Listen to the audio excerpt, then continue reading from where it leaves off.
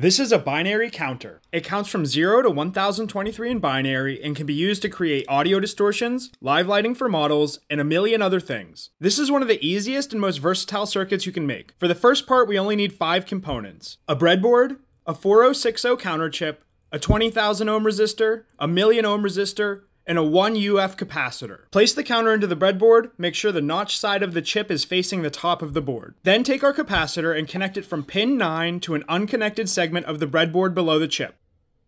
Now let's connect our 20,000 ohm resistor from pin 10 to the capacitor segment. Lastly, use our 1 million ohm resistor to connect pin 11 to the same breadboard segment connecting our capacitor and our 20,000 ohm resistor. Congratulations! This is a fully functioning binary counter circuit. Now we just need to add power connections and LEDs. For this part, we need 10 LEDs, 10 1000 ohm resistors, and a handful of jumper wires. First, the power connections. Connect pin 16 of the IC to our power plane, and then connect pin 8 to the ground plane.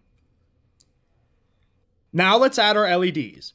Space them out evenly and make sure all the LEDs are placed with the positive lead facing the same way. Next, take all of your resistors and connect the negative leads of the LED to our ground plane. Lastly, use the schematics to connect the binary output pins to our LEDs in sequence from right to left. And now you have a working... Wait, it's not working. Oops, I forgot to connect the reset pin to ground. Always make sure you read the schematics carefully. And there you have it, a fully functional counter circuit. Schematics and documentation for this project will be available on my GitHub under Binary Counter Circuit.